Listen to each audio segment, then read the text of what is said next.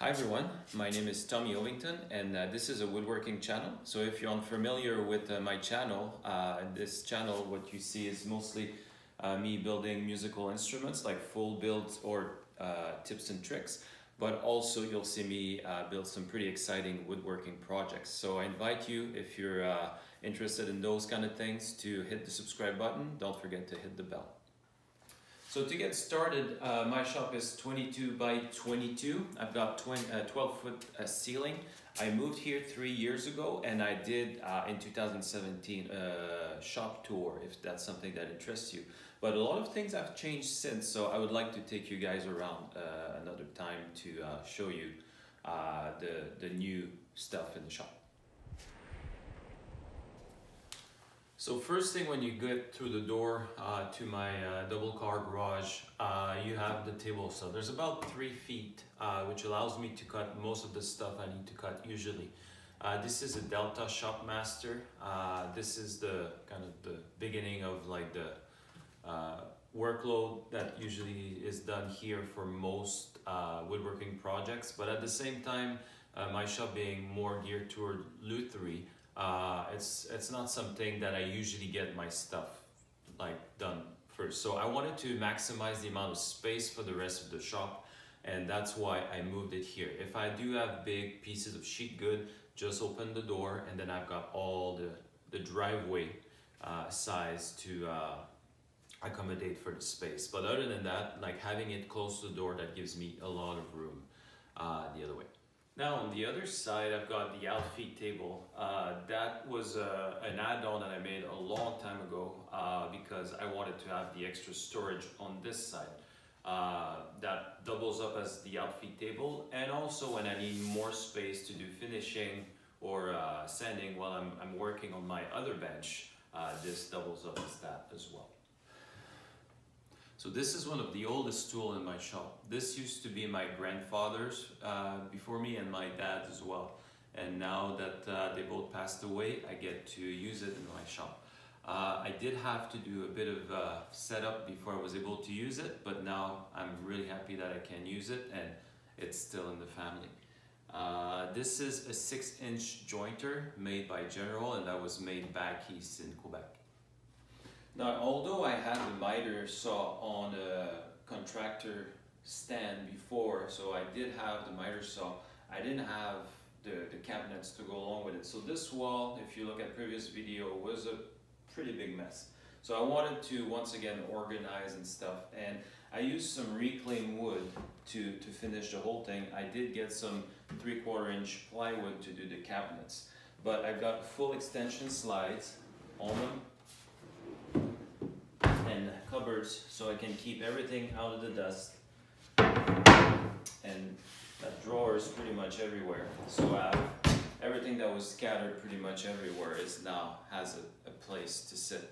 I did have a video on the first section of the build, which was building the cabinets, and I was planning on making a second video on the actual drawers and drawer fronts and such. But with the new reality, which is COVID-19, my wife is working from home and I have to take care of the little one most times during the week, and that allows me to come in sporadically in the shop. Furthermore, like, we share the tripod where the camera is on, so I don't usually have the camera around. So I won't be posting a second video, a follow-up video on this, but on my Instagram I was able to post a few feeds, so I invite you to check my Instagram at Tommy Hovington, where I post pictures and videos of state of things as project go along.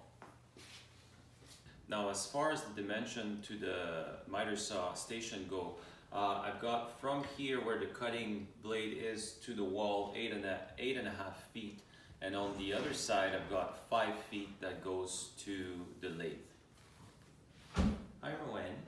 My listening didn't go so well.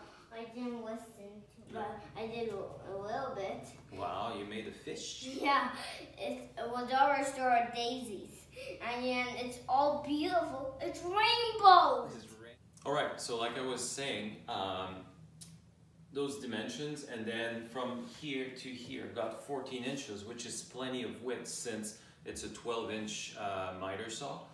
I have a dust extraction that comes from here all the way to the bottom here. It does create quite a bit of extra dust, so I'm thinking I might add a hood maybe, and then put an extra dust extraction onto it. Now in this area here I'm gonna store some wood. So I've got some slabs that are drying here, and I've got some sides for bending that are at the back. Those are mahogany, that's curly maple there, and I've got a few instruments that are stored next here.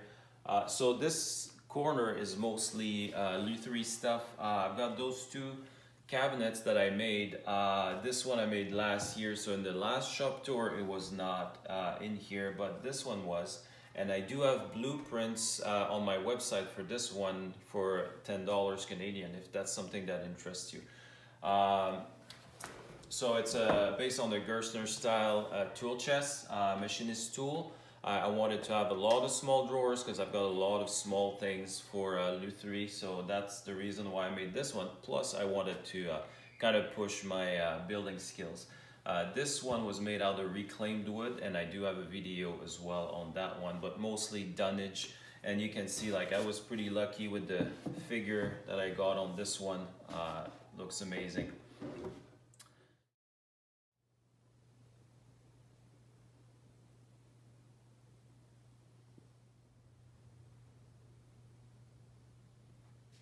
Now this one here is my main workbench. I have a storage here at the bottom, vise here, quick release, and a few holes where I have some pins that I can put in. This is one of my very first woodworking kind of shop furniture project. A lot could be improved on this one, but why? Like it's doing the job. It's not as heavy as I would like it to be, but it is heavy enough to do what I need it to do. So and I like how small it is. I don't like to have like a huge workbench that takes heaps of space, and so really happy with that. That's a white oak top. Behind me here, that's where I edit the videos, so screen, computer, and such. I also have carpet on here because I was going to use that for finishing, but I realized that I don't actually use that. So I might actually diminish the size of this desk here and just redo the whole thing with something different and remove the carpets. But that's something for the future. This workbench here is for bench tools. So right now I've got my small drill press, I've got my drum sander, I also have my tool wall where I keep my wood planes and such, and mallets, wood mallets. More storage here for putting stuff, and I've got covered doors at the bottom. Got room for extra stuff if down the road I need more room here. Once again, this was a reclaimed top. That was a top that I had started just to have something on here from skids that like a pallet wood project, but I ended up finding some nice spalted oak in it, and I decided to refinish it once I moved here. So I do have a video on refinishing this top because it was all crooked and like the tools were wobbling on it. So now I've got a nice surface to work on. So another addition last year to my shop was this Jet 17-inch drill press, a floor standing drill press. Love this thing. I mean, it's not the best one on the market, obviously, but it's more than I need for this shop. What the main thing I needed was to have the distance here to the column. 17-inch is more, well, it's actually exactly what I need. But really love this thing. Probably project down the road will make a base for it so I can have a fence to work from and bolt it to this. But for now, I'm really happy on how I can use this thing. Now down here I've got my other old tool, which is the sander, just freehand stuff on here. That's where I have storage on the wall for clamps. I've got level, ruler, that's what I use to cut my frets, clamps and shooting board. Now this tool here is by far the most used tool in my shop. This is the Jet 14-inch bandsaw. I just added the riser block, and if it wasn't from the mail and losing parts in the parcel and stuff, it would have been pretty much very easy to upgrade, but I had to go back and forth with the mail, with the supplier. Then in the States, it's really hard to get parts shipped for this tool for some reason. So anyway, I finally got it all set up. I've got a wood slicer blade on it right now because I did some resawing for the miter station, and I also did some resawing when I split a driftwood log with very tight grain that I'll be able to use for soundboards. But usually what I have is a 3/16 4 TPI blade on there, so it allows me to do a lot of curves and a lot of fine details on the instruments that I'm building. Now this is the Sandex 17-inch drum sander. It's from CWI, which is Canadian Woodworking International. I do get a lot of questions in regards to this one, if it still performs the way it's supposed to. It's been what, like 4 years, 3 or 4 years that I had this in the shop. So far flawless. I would need better dust extraction, and as you will see, my dust extraction is lacking a bit. There's a certain CFM that needs to come out of there, and my dust extractor doesn't do it. So what I do to accommodate for that is diminish the feed speed, so it allows more of the dust to come out, but sometimes it becomes an issue because it piles up and then it kind of binds on the roller. But other than that, you need a 20 amp circuit, dedicated circuit for this tool, because it will pop your breaker. But other than that, it works on 120, so great tool. Beside here I have the Lunchbox 12.5 planer, and I had that for over 12 years and still works great. The only maintenance is to change the blades. So yeah, great tool. So as you can see, my dust extractor is a bit of an oldie. It's a IMC Industrial. I don't actually think that this is still in business, but I could be wrong. I got this equipment for dust extractor for $25 at a flea market. So nothing very special, and that's why I was saying my dust extracting is a bit lacking in regards to the dust extraction. So that's something I might be improving sooner rather than later. Overall, like it still picks up the chips and most of the stuff that I needed to do. So I'm still happy regardless with this tool. And for $25, can't really go wrong, right? Now in the same trend, this is the Dust FX CWI air cleaner. It's got 3-speed, remote controlled, and this thing does a great job at keeping the air in my shop as clean as possible.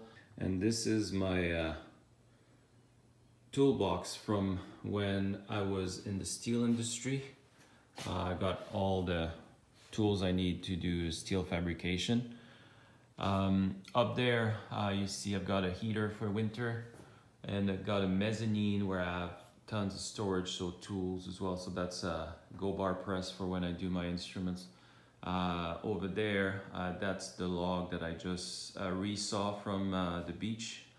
And then that's another one that was yellow cedar. So all of those are going to be able to do soundboards.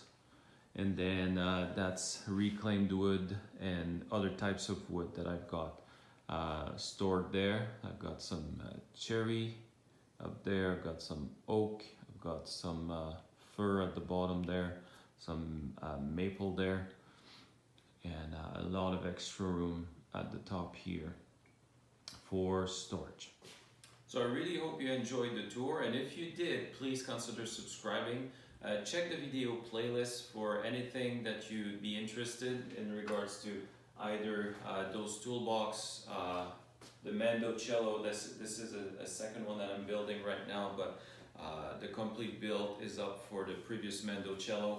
I've got other instrument playlists that I've done. I've got cutting boards. I've got a whole lot of things that might be interesting to you. So consider subscribing, leave a like and share this video. And until next time, I wish you well.